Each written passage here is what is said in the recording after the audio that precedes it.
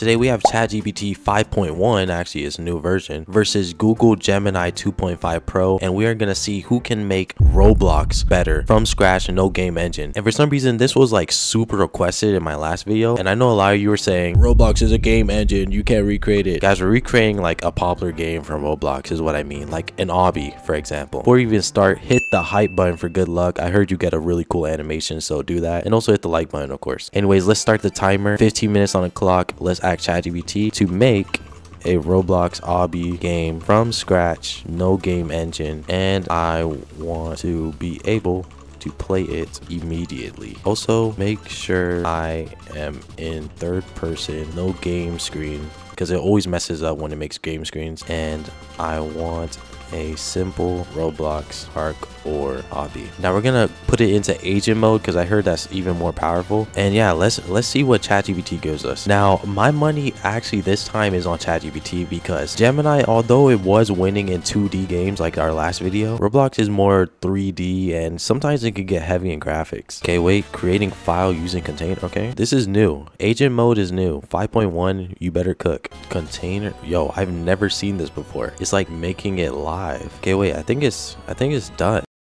Yo, the thing is like moving around like it's a person. What is going on? It's literally moving around in its own computer sphere thing. So if you guys don't know, AI agents are actually a human being, artificial intelligence, so it can do everything you can do on the computer screen in its own virtual realm, and that's kind of what we're looking at here. So in theory, it can make its own mistakes and fix it instantly. Like right now it's searching for the 3JS library and it's just adding code onto it, so this actually might take a while, but I have a feeling when it's done, it's gonna make something crazy. Like look, it's literally searching the internet on its own. Like we're looking at it search the internet on the screen. This is crazy. Yo, AI is going far. I know this is an AI channel, but yo, this is crazy. I can't lie, ChatGPT is using up a lot of time right now, but hopefully the first iteration will be its last, if you know what I mean. Let's see if ChatGPT can come back from its losing streak right now. It's cooking. I like what I see. It's thinking.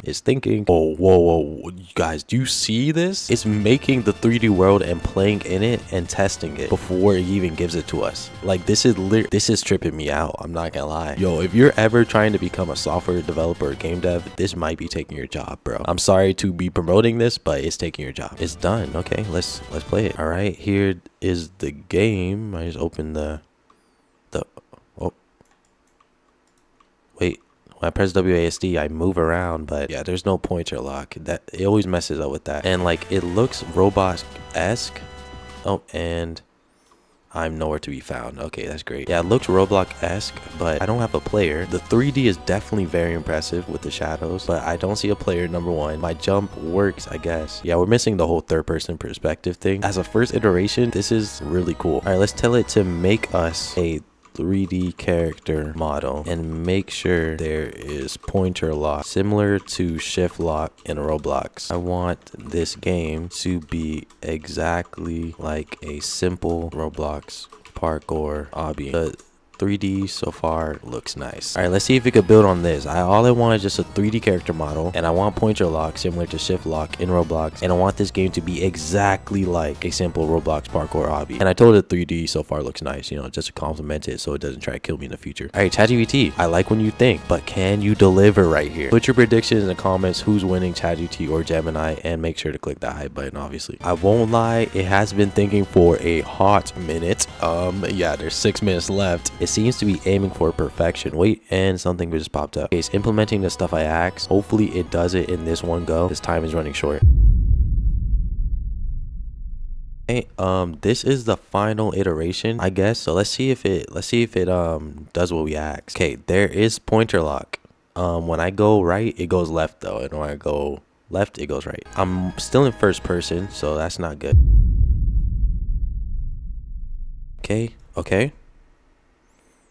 Pointer lock. Okay, we have a character. Oh, and we're going through space. That's That's awesome. Yeah, time is pretty much up. I'm gonna give ChatGPT like a 3 out of 10 on this one. Like it did, you know what I mean? I would not play this. Next is Google Gemini. And you know, honestly, it's not gonna be that hard to beat ChatGPT at this point. But if Gemini somehow does worse, I will be surprised. All right, let's reset the timer and let's paste the first prompt we gave ChatGPT into Gemini. Make a Roblox obby game from scratch, no game engine, and I want to be able to play it immediately. Make sure I am third person, no menu screen, and I want a simple Roblox parkour obby. 2.5 Pro, do not let me down. Simple to follow instructions. You can possibly hallucinate on like 3D's commands, but usually Gemini does a better job at understanding what I'm saying and converting it to like code. It's cooking, it's focusing on the core mechanics. I like what I hear. Right, it seems to be done now. That actually took like 2 minutes to code. I'm actually surprised. So let's copy all this, paste this bad boy, and now let's run it. Boom. Oh, whoa. Guys, what the heck am I looking at? This is Roblox, bro. Yo, why does Gemini cook the controls work perfectly? I'm not even trolling. The controls work brilliantly. All right, let's see if this is literally and I fell out. Oh, it even has respawn. How did it code this in 2 minutes and AI agent 5.1 ChatGPT couldn't code this in like 10 minutes? Let's try to complete this. Okay, let's try to complete this course though. Boom.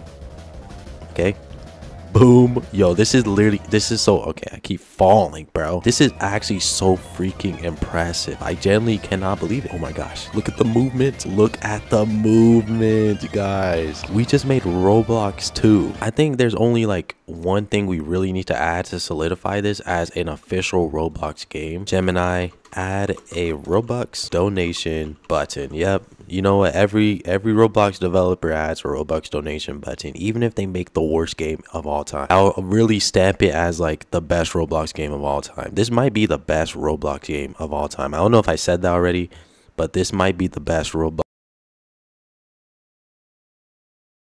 There it is, guys. Do you guys see it? It's right here. The Robux donation button. Yo, how does Gemini do it? Like every single video, it just makes a whole game in like it makes a whole game in the first iteration. All you need is to really like just put some real elbow grease into this and it could be like a full-fledged game. But honestly, the Robux button really solidifies it. When you press it, it says thank you for the fake Robux. Okay, there's like, look at the shadow on this too. Like it adds things like I didn't even think of and I didn't include in the prompt. Like it's hallucination. Like it does things I actually want. ChatGPT on the other hand, like it just cooked straight slop. So while ChatGPT and Gemini coded Roblox questionably well, let's talk about how you can actually learn to build stuff like this yourself. And today's sponsor, Brilliant, makes that ridiculously fun. Brilliant helps you become a better thinker and problem solver through thousands of interactive visual lessons in math, science, programming, and even artificial intelligence, just like ChatGPT and Gemini. It's not just watching videos, you're solving real problems, writing code, and experimenting as you learn. It's the perfect way to level up if you want to become a coder or game developer. I've been trying their programming with Python and Logic courses, and honestly, it feels like building little mini games inside every single lesson. It's hands-on and you actually understand how the code works instead of memorizing it. So if you want to start learning the same way developers think, go to this link on the screen, which will also be in the description, or scan the QR code on the screen. You can start for free, and Brilliant's giving my viewers 20% off an annual premium subscription so you can unlock everything. Shout out to Brilliant. Alright, if you actually watched through that ad, you're actually the GOAT. Thanks for watching. Make sure to click that hype button and the like button. Maybe I didn't forget. Alright, but seriously, thanks for 25,000 subscribers. I'm gonna see you guys in the next one.